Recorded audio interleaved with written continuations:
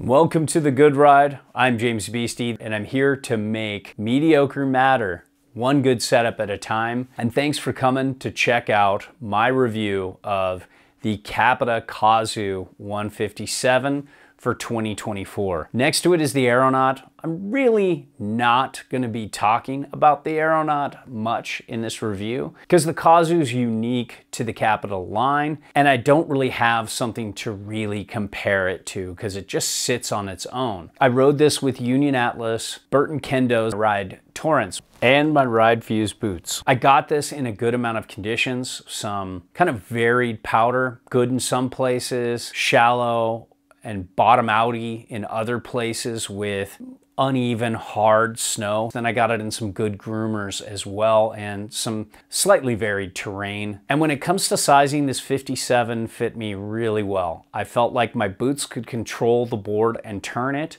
I felt like it matched my weight pretty well. Now, when it comes to shape, this Kazu really feels centered on board.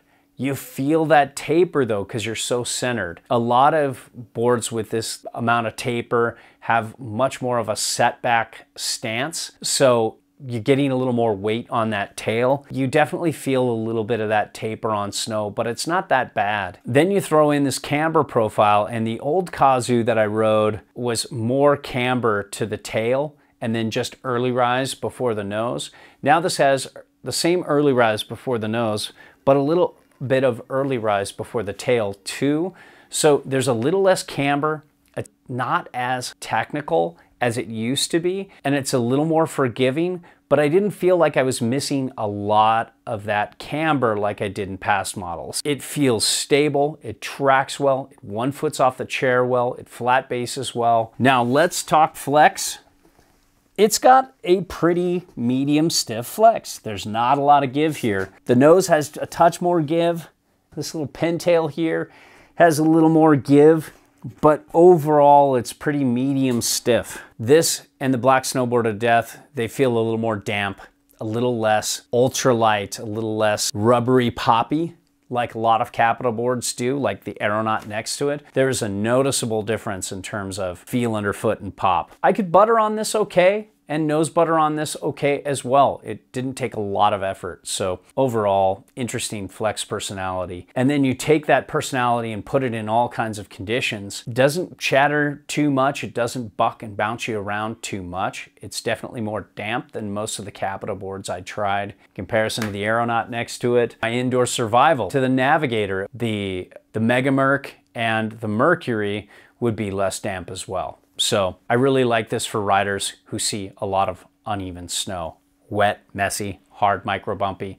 This does better than most Capita boards out there. When it comes to base glide, I thought it was pretty good, but maybe not the fastest out there in Capita's line, but it had good base glide. They've really upped their base game the last few years, and they're offering really good bases with a good amount of structure that can sometimes be annoying, but after the board breaks in, you ride it a little while, that wears down a little bit, and then it's great for spring riding as well as winter riding. And this, out of all the boards I rode in my test this year, even the Megadeth, this was the dampest. It was really fun going fast with this, and it felt just comfortable at speed. It's no super bomber. Just like the Black Snowboard of Death, it's fast. It's one of the fastest rides and dampest rides in Capita's line, but it's not like this ultra free ride bomber, but it's very good for an all mountain board. Very competent mountain speed and does very good there. So when it comes to edge hold, there isn't really much going on here. It's okay in harder snow, but it's not a hard snow specialist. It's definitely better for good groomers. When it comes to turn initiation, this 157 felt good for me.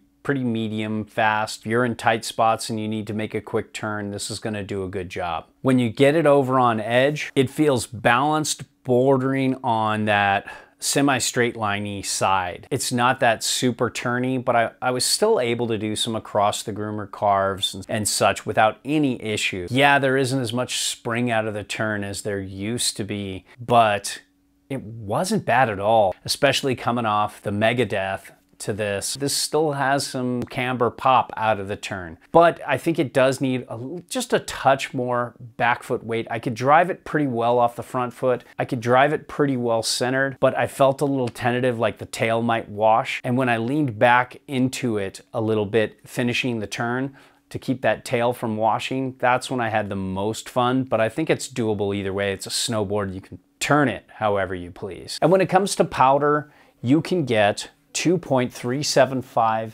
inches back from center of board at a 22-inch stance width. That's not bad, but for a board with close to 10 mil of taper in the 157, that's not a lot. A lot of 10 mil taper boards are much further set back, or like 3.5, 4 inches back from center of board. So you're riding this very centered. It's not the kind of ride that is for those who set back their board. This is more of a mountain freestyle ride, and I felt like I was struggling the most with this, maybe other than the aeronaut next to it, when I was testing in powder that day. I think it's great for those who ride centered though. And now with this new camber profile that has an early rise before the tail too, it was a little easier to wheelie up, but it's still a lot of back leg work for low angle powder riding like I was doing. This is more for steep,